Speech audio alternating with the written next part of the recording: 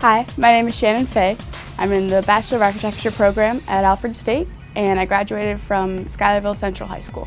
I came to Alfred for a bunch of reasons. One was because I got a full-ride scholarship to come here. The other was it's the only SUNY school to have a 5-year program, which is the quickest way to get your license as an architecture major. And the other, it's a small school, so we would have a lot of one-on-one time with our professors, and I really liked that aspect of it.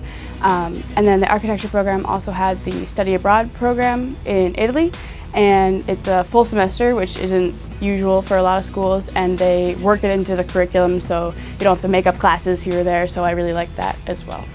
Since going to the Italy study abroad program, it really helped me personally hone in on the fact that I wanted to do historic preservation going forward in my career.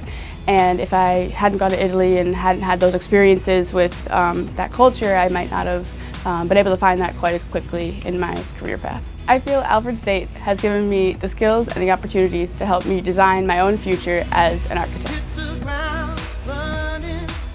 the ground running at every stage.